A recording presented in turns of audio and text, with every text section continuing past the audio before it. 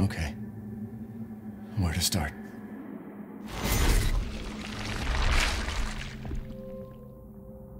My name? It's Ethan. Ethan Winters. It's been 3 years since everything happened at the Baker house. I was looking for my wife, who disappeared. I got an email from her.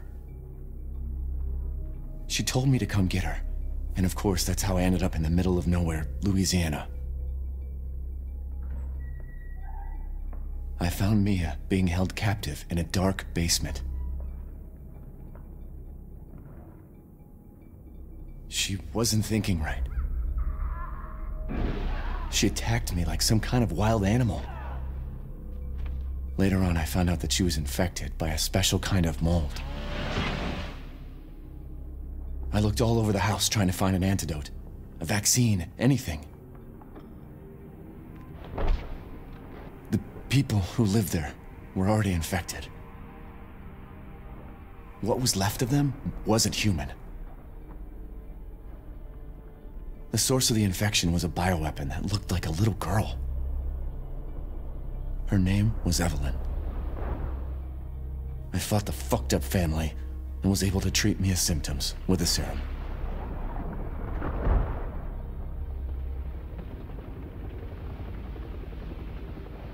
Then Chris Redfield and his soldier buddies showed up and saved the both of us.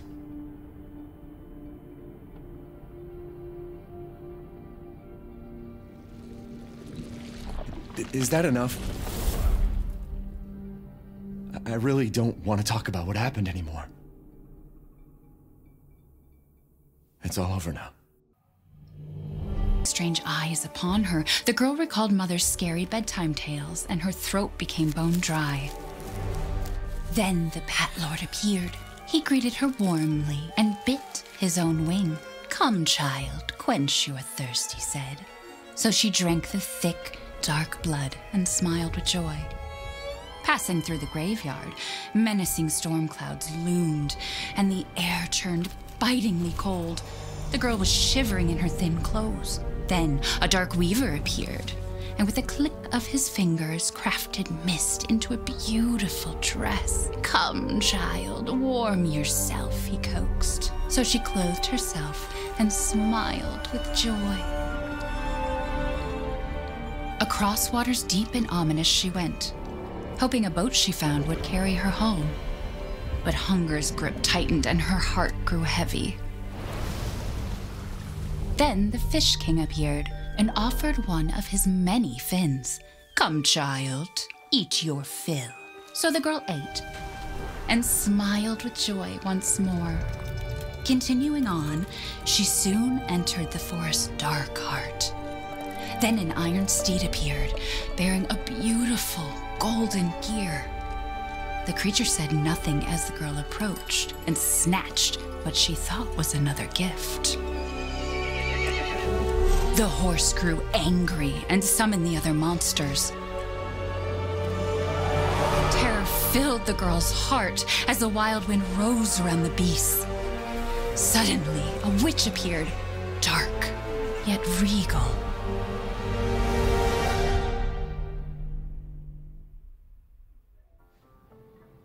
"Gifts we gave, but more you took," she snarled. "So more in turn is due." Comel budak In a tu. blink, the girl was trapped inside a mirror. There. She's asleep. What is with the creepy story? She's only 6 months old. Woman at the store said it was traditional. A local tale. Besides, Rose doesn't seem to mind. Because she doesn't understand it. Thank God. We moved here so that she wouldn't have to deal with any of that, remember? There's nothing wrong with my memory. Mia cepat marah. Ha? You're just being paranoid. It's not... Never mind. I'm sorry. But I'm not paranoid. I'm just cautious. Aku rasa benda yang berlaku dulu tu Go cautiously take your daughter to bed. efek Mia tau. I'll finish dinner. Series Resident Evil 7 aku dah main kat sini. Aku boleh tengok bagi siapa yang belum tengok lagi Resident Evil 7. It's okay, Rose. Your mother Comelnya doesn't budak want to ni. remember it. I can't blame her. Oh, okay, so jom kita boleh tag Did you say dulu. something? Nothing. I'll put her down. Okay, first thing first, so jom kita berjalan. Ya, aku nak main-main dengan sensitivity dulu. Bagi aku quite okay. Okay, quite okay. So jom kita boleh, kita tengok dululah. Sementara takut nanti ada benda berjadi kan.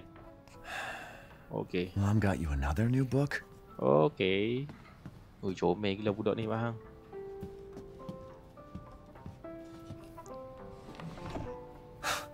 Our taste in music's definitely improved over the years. You mean mine has. Okay, table belum siap lagi. So aku rasa kita kena gerak ke upstairs.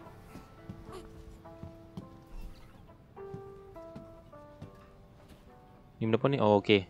This swipe betul lah. Tangan dua dia pegang anak dia.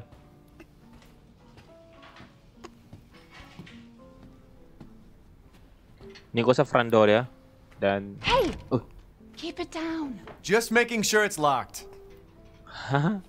Once things warm up, we can go for a walk. Okay, kereta anak dia. Okay, tutup balik. So, jom kita naik atas dulu. Aku rasa... Oi! There. It's like I said to your mom. That book's too scary for you. Kesian anak dia, Bang. Saya dah kesian. Tapi ni game kan, nama pun game kan. Okay, jom kita dah dengar lagu dulu. This song so much.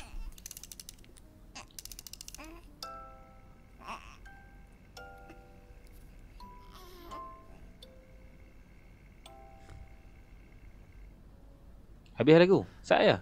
So jom lah. Almost there, honey.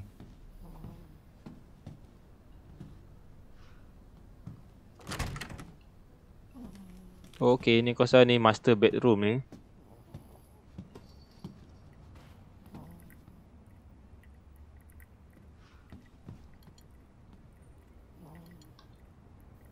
Okay, I know. Nama anda dah Rose. Don't you worry. I'll be right downstairs. Daddy won't let those weird fairy tale monsters comel get you. gila, bye. Anak dia tembam. Hai. Walaupun game tapi serius bagi aku grafik dia dapat nice lah. Dengan baju pun cukup. Okay. So jom, waktu ni lah kita nak buat fully research. Okay, jom. Ada. Okay, so sekarang ni Mia and I had another fight. I accidentally mentioned what happened 3 years ago and she blew up at me.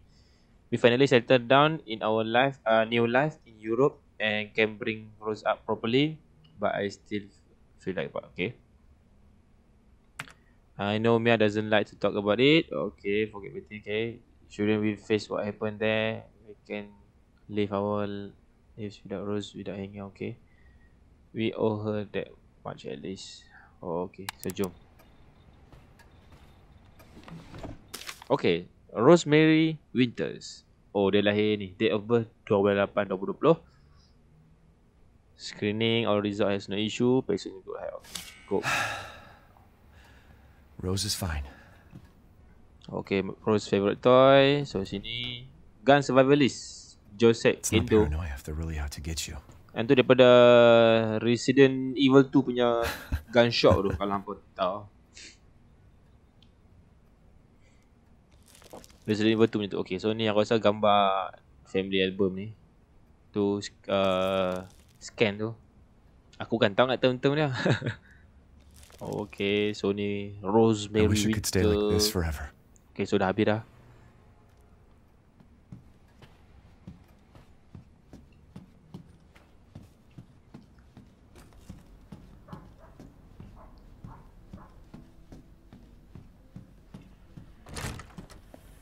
Okay, ni tanda. Mere medication or strict regimen ever since. Okay.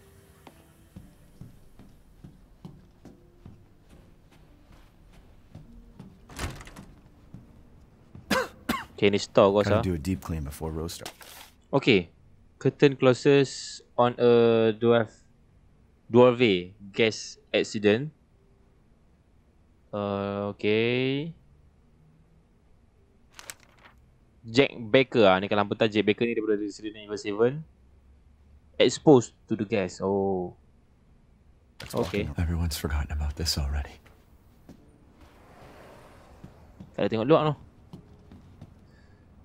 Okay, historical architecture. So jom lah, kita pun Mia tadi dia kata dia prepare untuk dinner kan. So jom lah, kita turun bawah dulu lah.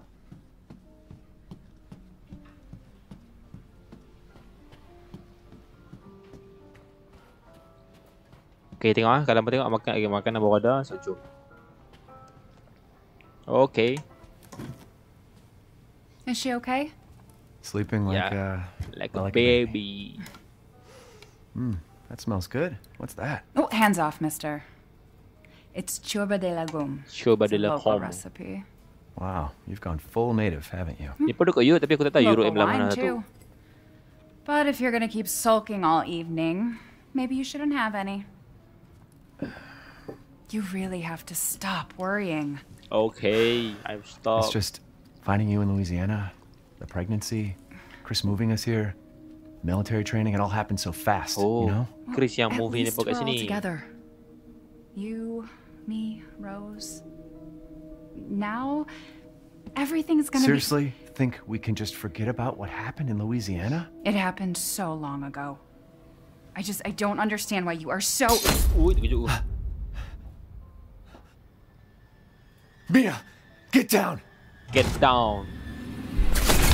Dah faham. Mia! Oh, dia berbunuh aku tu.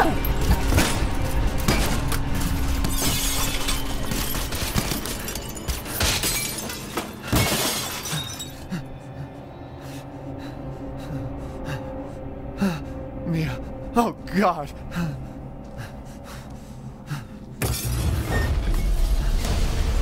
Oh, Chris. What the hell? Sorry, Ethan. No! Gila hang, dia bagi headshot bhai. Why?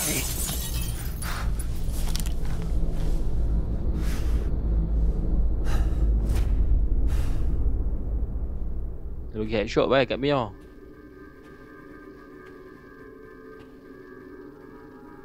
Go move! Alah sabar Azad. Oi. Demit Rose. All clear. Rose? What the hell are you doing with my daughter? Package secured, sir. Take him away. I said get your hands off her! Ethan, no. Aku pun tak faham sangat tau. Tapi itu lah. Throughout kita minggu ni baru kita faham kita story dia tu lah. Rose. Get him out. Aku tak sure sama ada anak depan tu, anak dia ni lah, anak yang narrator ni lah kan. Yang pamit untuk buat eksperimen ke apa, itu aku tak sure lah. Sebab hari tu aku ada main DLC hari tu. Tapi sebenarnya DLC tu pun tak ni juga. So jom lah kita proceed throughout this game, kita akan faham lah kenapa situasi tu jadi.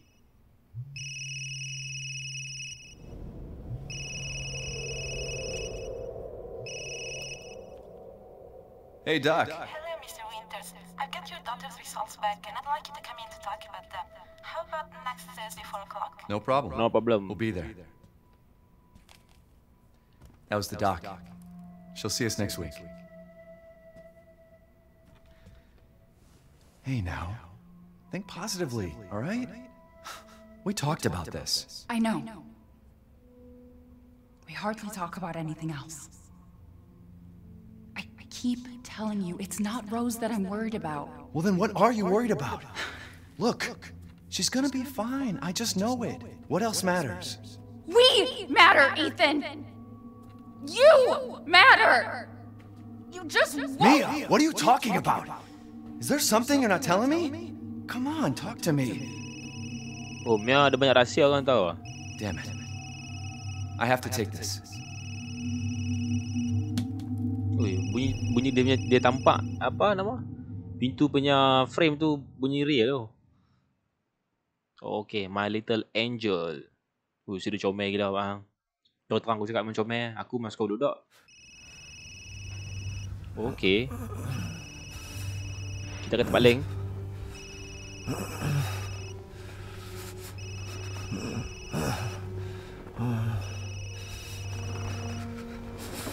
Jesus.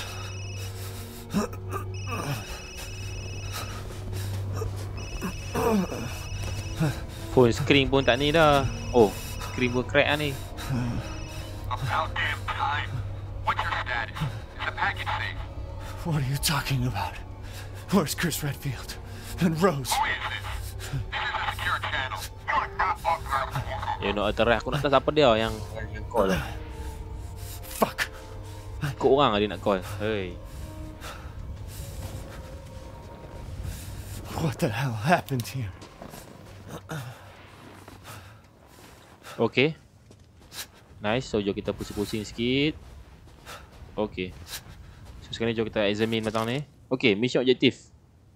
Eliminate target. Oh, aku rasa target tu adalah Mia. Secure Rosemary Winter and Ita Winter. Move the two Winters to Site C for further investigation. Aku rasa ni terbabas So jom aku tak boleh masuk dalam ni. So better kita ni dulu kot. Macam mana boleh mati Macam mana ni boleh mati?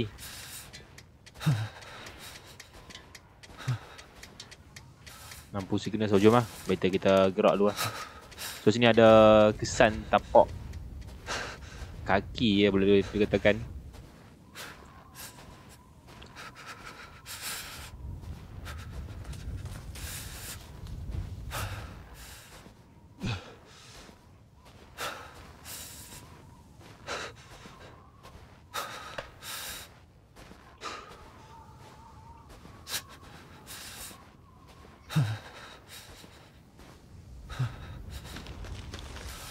Pergi tampung.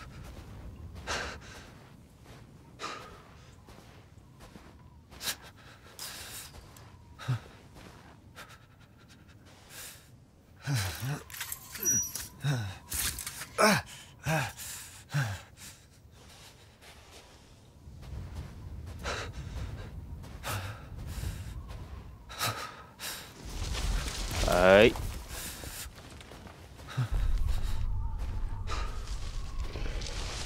Aku nak bunyi makhluk tau. Macam dalam. Okay, ni adalah gagak aku rasa. Ni tali kena gantung apa? Aku rasa ni makanan untuk yang monster-monster tu lah. Kalau tengok dalam. Ui. Hidup lagi matang ni. So jom lah. Dia akan tarik perhatian ni. Kita caw dulu lah.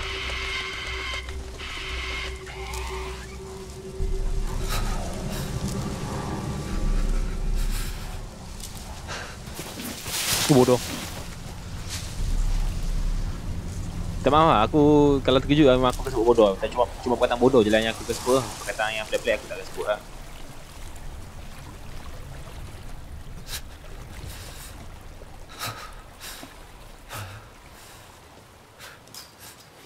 Okay, kita dah sampai dekat satu rumah.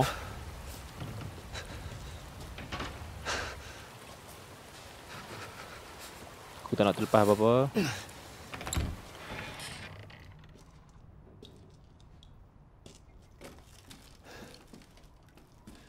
So jom kita check. Okay. Tak ada ikon apa-apa ikon untuk yang kita ni. Untuk kita klik. Okay, satu.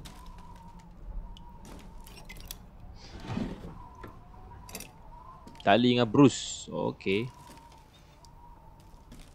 Pintu ni memang tak tutup lah. Tak apa.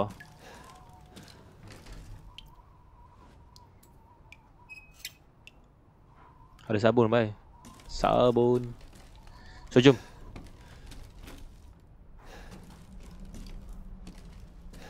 Bodoh. Oh tak lah. Sorry lah. Terkejut.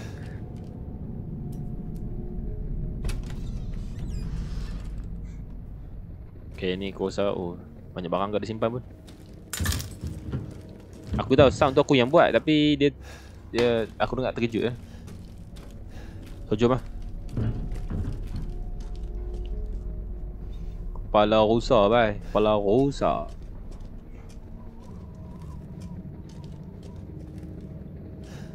Sebabkan aku dah try main demo dah tu lah. Fight dengan apa dia punya orang kata anak buah dia tu lah. So kat tau lah. Okay, ni aku rasa mesti ada something dengan logo tu. Picture tu. Oh bodoh. Okay, satu lagi. Lambang tu.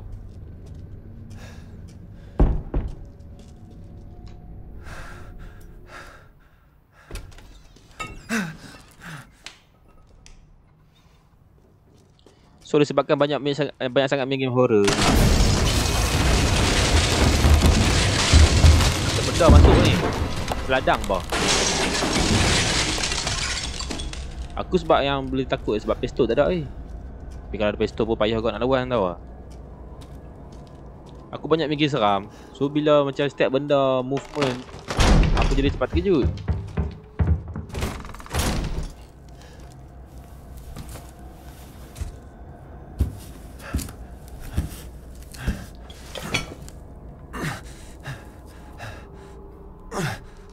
Dia datang ada tadi kena tu kena dawai dia tu.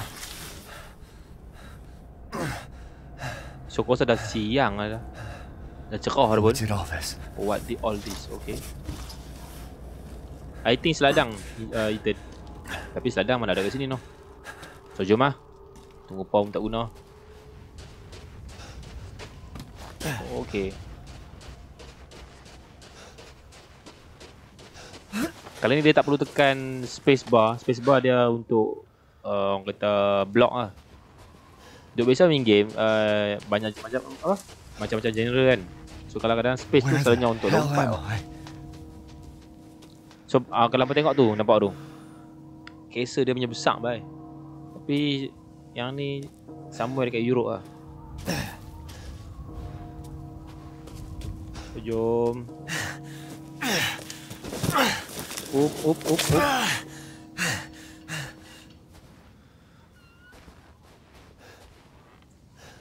Ada kuda bai. Serius, kesian kuda ni bang. Aku rasa makhluk tu makan kuda ni ya. Tapi kuda dah kaki tebal bai. Ni, salsa. Telok. Maybe they're out.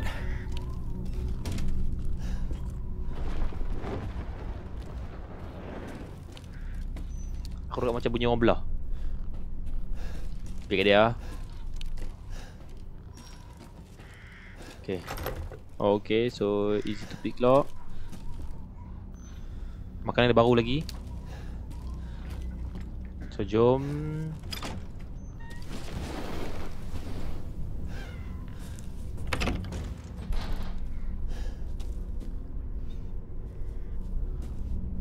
Tak ada apa-apa ikon.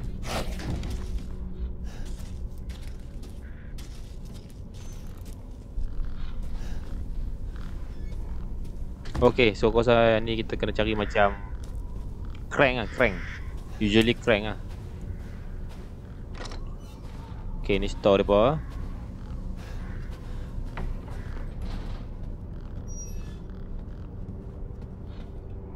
So ni mungkin nanti kot. Sebab ada makanan apa, roda rumput kan. Rumput kering tu.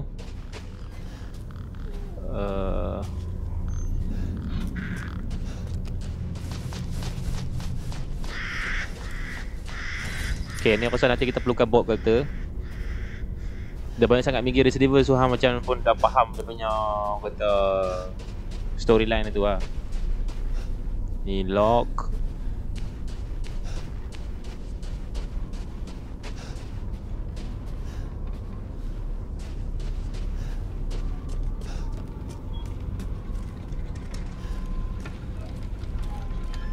Okay, something.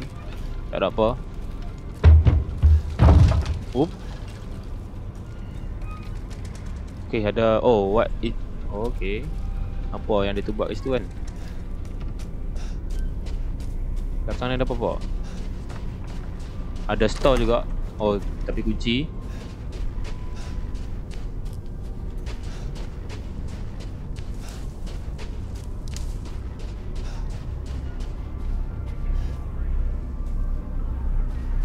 Jom kita pergi ke arah ni dulu.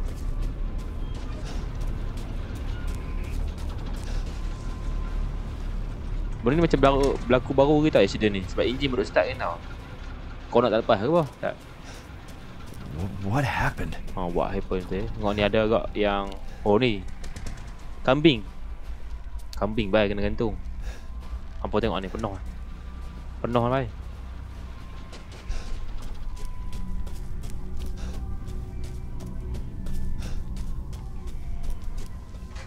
Kampung ni yang berlaku jadi situasi macam ni tau.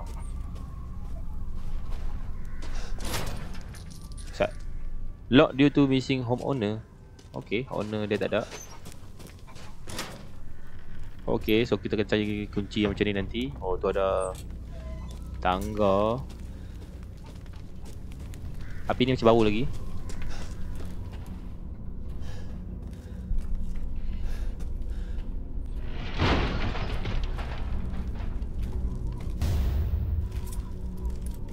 Okay, kita ada pisau. Okay, so aku kena elakkan diri aku daripada tekan kontrol. So, bila tekan kontrol, aku akan pakai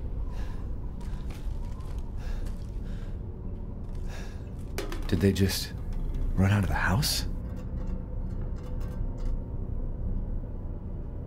macam suit tak berangat lagi pun. Tak. Suit depa punya negara, depa punya suit lah. Tanya aku suit apa tu memang aku tak tahu lah. Okay, so jom.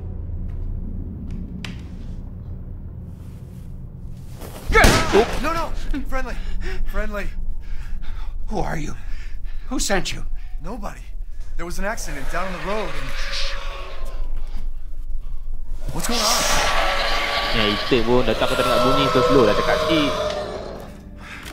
Kita Ethan. Oh no. They're coming. Who is? What the hell was that? You have a gun? What? Please tell me you have a gun. No, why would I?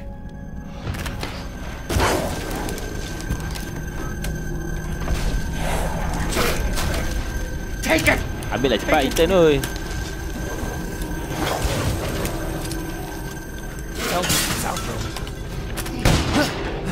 Hey, are you listening? Taklah dia tengah nak buh peluru tu. Takut dah. What the? Apa ada Ethan ni?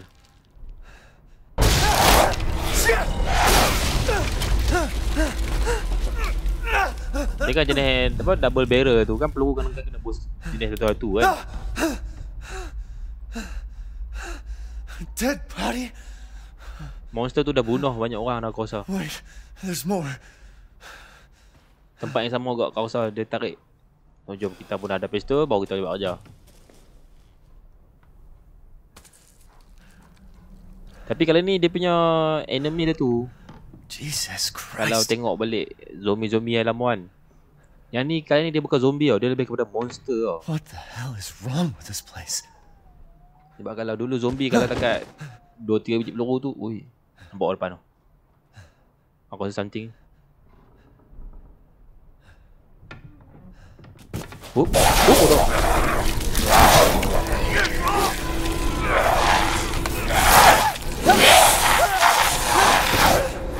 Nampak tu. Shit! What the fuck was that? Gila dia digigit weh. Bangun. No. Tengok kaki pun tak ada pun tau.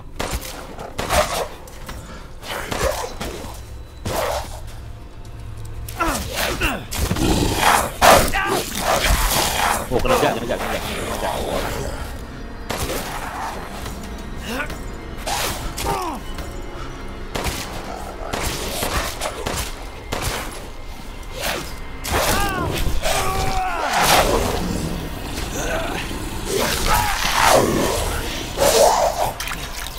Kena aku nak lawan ni. Tak. Dia dah belah. Mai dekat sikit.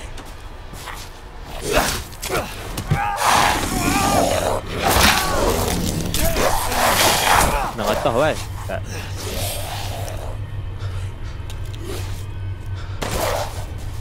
Memang aku tak ada apa.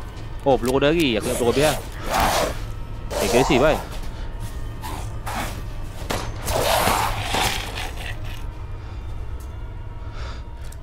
What the hell? Mampus pun kawan ni.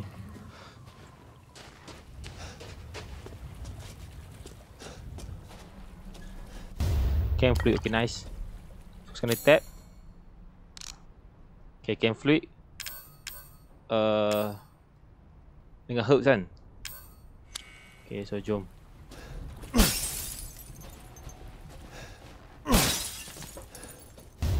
Okay, so tadi aku dah pakai, so aku kena craft dulu siap-siap. Sebab dia tokok bhai, aku pun terkejut. Okay, aku dah buat dah. Okay, ada satu dah kan. Apple bhai, apple.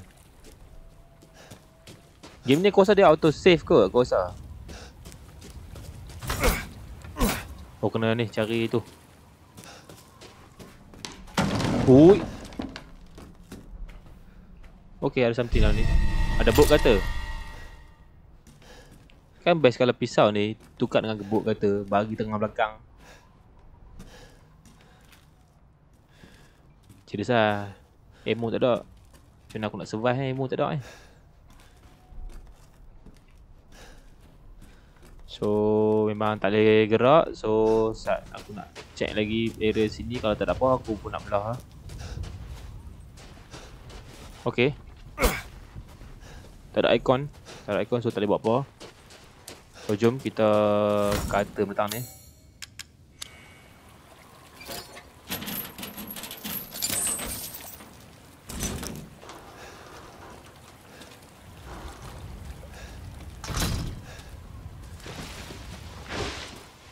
Oh dah ada orang kena heret dalam tu.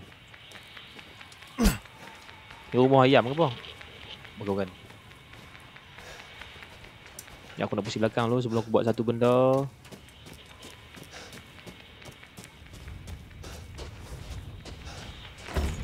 Sudah tak apa, so memang kena masuk dalam.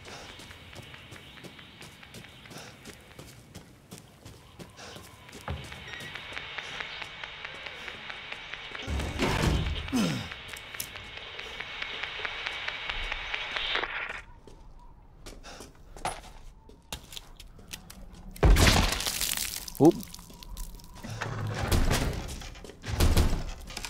Oop.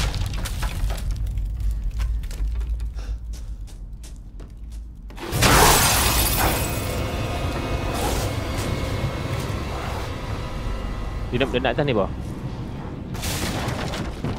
Oh, betul dia jatuh. Eh.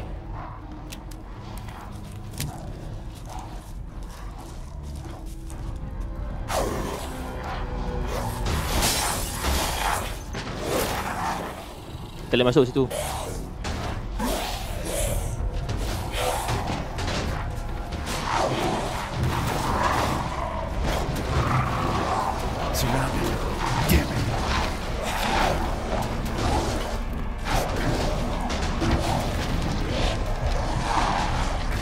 Lepas dah masuk aku nak relax dulu.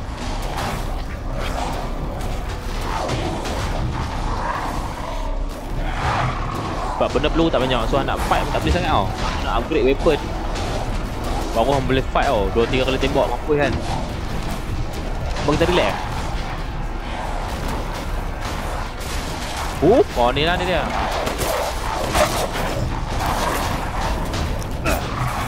Tak ada kan.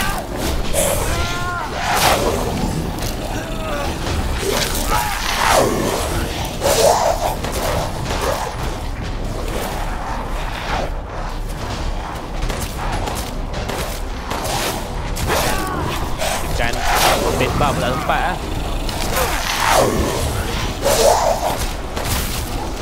Okey, mampu ya pun.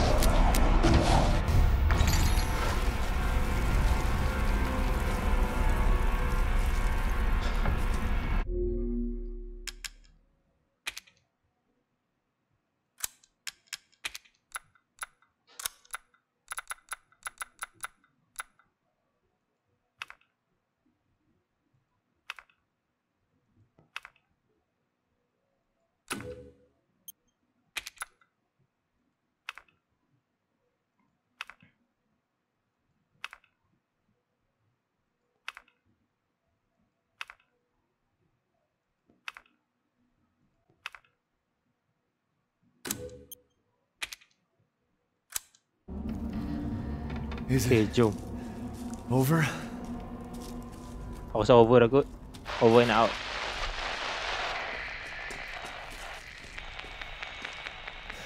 Nak bunuh. Okay. there are any survivors out there, come to Louisa's house near the fields. Survivors? Okay, near the field. So sekarang ni aku nak check kat atas ni kot. Ada apa-apa ke? Tak ada apa kan? Macam boleh lepas masuk ni. So jom lah. Bawa tangan kita tu.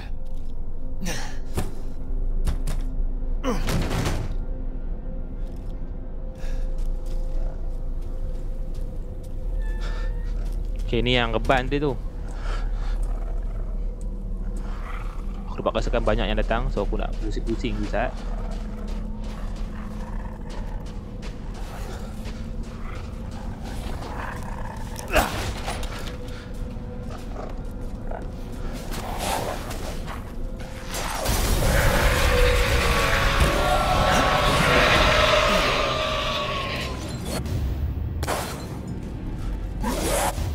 Okay. Damn it.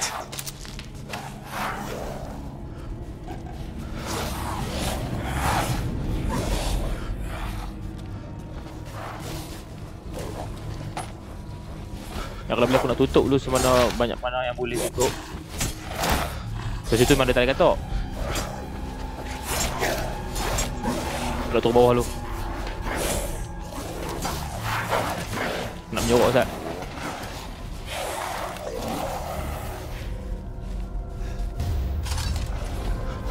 Semua relax lah. Menyorok kat sini, relax. Menyorok belakang ni. Terkejut aku ingat dia turun.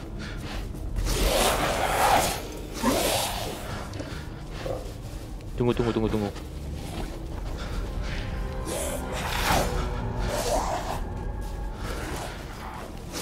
There's no end to them.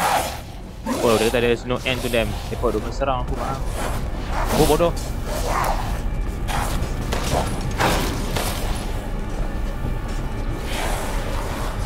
Tunduk. Jalan pelan-pelan. Kita belah.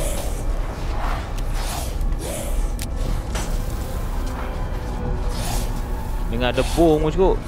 Ni nak panah.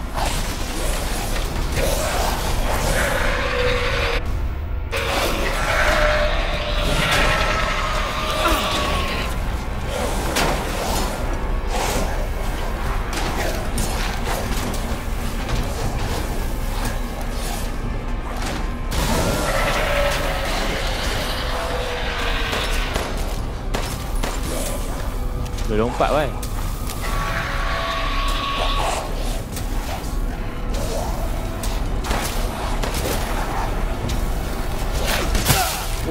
Merang. Jatuh. Okey.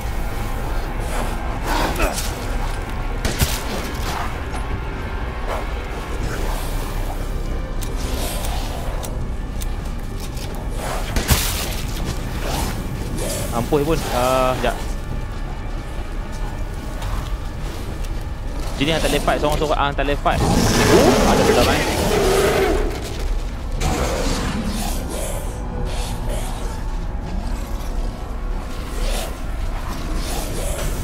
Alamak, jangan mati. Oh, nasib aku tak mati.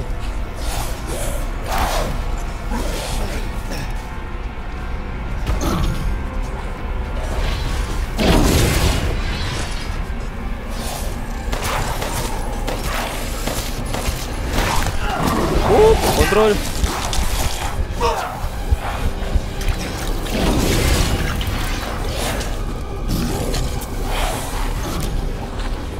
Tak boleh bazirkan semua ammo yang ada kat sini. Lepas tu kena lari sebanyak boleh yang nak lari. Lari je.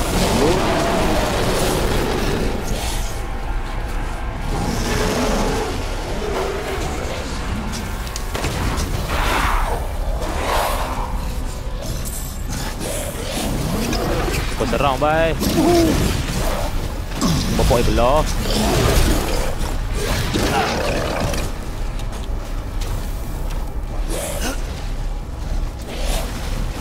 Amai pasal aku nak kena ni cari tempat yang boleh tembak bom tu. Ni hang jalan mati. Oh. Boleh, takut kali.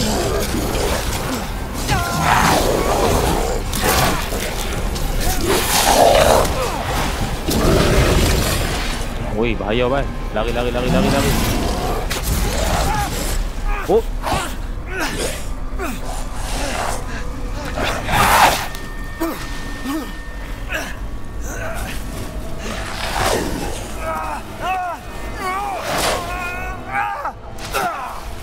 Kena lempak bang.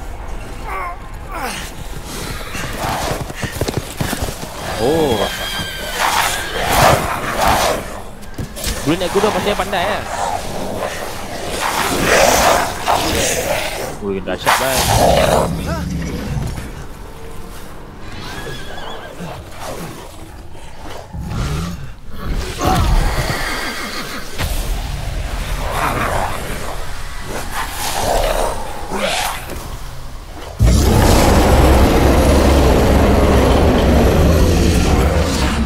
Macam King Kong ada ni pun.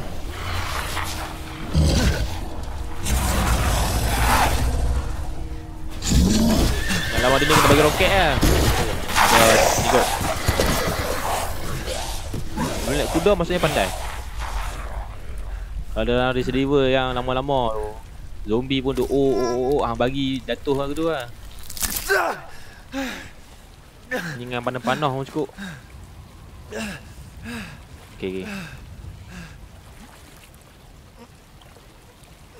Cantik Ethan. Balut dulu Ethan.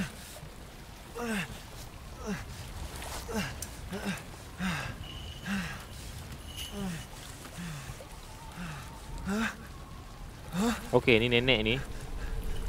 Wait. Okay, nenek ni yang kita jumpa dalam apa nama demo tu. Dulu ni aku nak pusing-pusing sah. Aku nak tengok barang apa yang ada. Duit-duit semua nak kena ambil. Okay, so aku rasa nanti kita akan main sini balik. Sebab aku rasa ada kunci tu kan. Ni aku tak sempat nak ni. Mereka dah kepung aku. So biasa kita tak apa sangat. Oh, okay, ni ada tempat ni.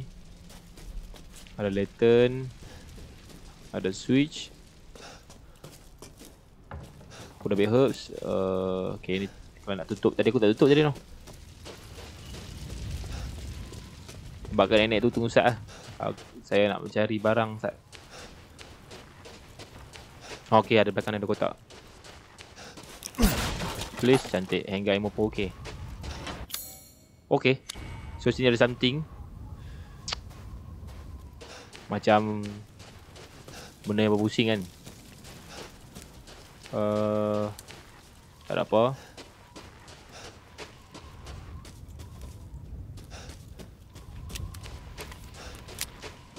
Peluru banyak ni pun tak boleh nak take down satu enemy tau. Tak boleh nak take down satu enemy pun. Sebab dia agresif. Hang tembak kepala dia pun dia tak jadi slow masalahnya.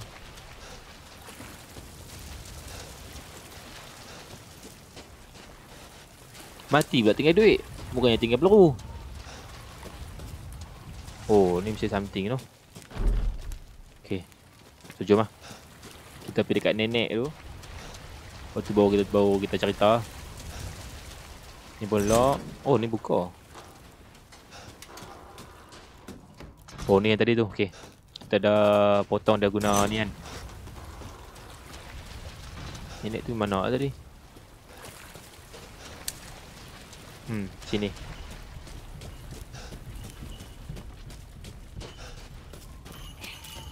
Okay, cutscene. In life and in death, we give glory. Hello? You shouldn't be out here. It's not safe. What the hell? Hey, can you hear me? It's you, the child's father. Child? Hey, wait. Do you mean Rose? Is she here? Rose! Rose, yes. She is in great danger. Since Mother Miranda brought her to the village, we have fallen into darkness. What are you talking about? The monsters?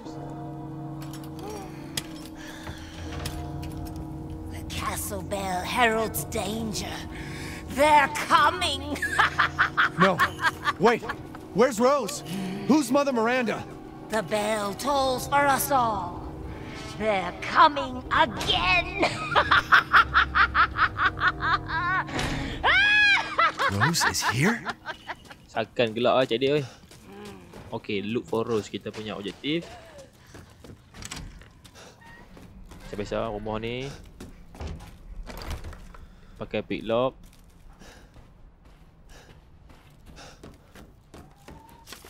Okay. Oh, Lichen lah. Fabled monster wolf of old. Okay. Yang tu adalah Lichen lah. Okay, kita ambil. Okay, ni kau rasa boleh bagi pecah.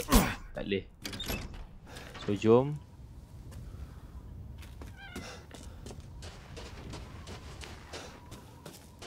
Okay, V.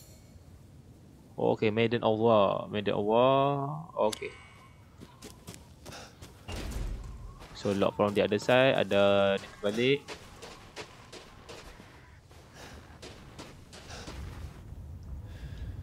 Okay, need some kind of item juga. Item. So ni pun tak boleh pergi. Okay, rusty scrap. So sekarang ni aku nak try craft dulu ammo. Aku punya nyawa pun dah hujung-hujung dah ni. Aku nak craft mentang ni dulu. Okay. Gunpowder tak ada. Okay, the shot. Kalau ni shot dia warna merah kan. Sekali lagi. Okay, mantap. So sekarang ni kalau batang ni, so kita guna dulu kot. Okay, dah satu lagi sini.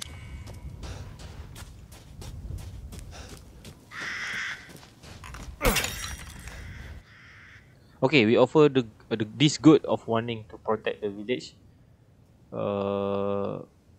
Oh, any who break them shall fee. Mampu dia hang ah. Dah pecah dah pegang good tu. Jom. Okay ni. Alright. So please bagi some shotgun ammo untuk saya fight. Ammo tu. So jom lah. Sekejap. Okay, bawah tu lock kan. So lock. Satu biji rumah lagi untuk kita search. Apa dah? Cancel Dimitriscu. So tadi pelok. Confirm lah for sure lah. Okay, so jom. Kita dah confirmkan kata tempat tu dah lock. And then ni rumah dia tadi yang kita masuk tadi tu kan. So settle. So kita ke kanan. Jom. Silap. Atas.